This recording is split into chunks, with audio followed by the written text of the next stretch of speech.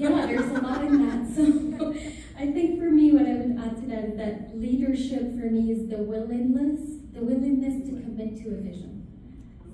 Because leadership can be a choice, in the sense that life happens, it doesn't happen to us by default, but the decision to create a vision out of what happens to us is a conscious one usually.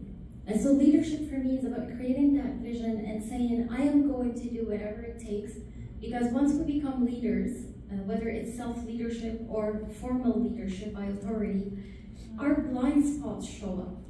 If there's one thing we can count on the journey of leadership, it is to see our blind spots. And so leadership is a moment-to-moment decision to see, you know what, I'm going to meet the next blind spot. And I'm going to meet it in a way that I always have people, profit, and the planet at the forefront of my mind.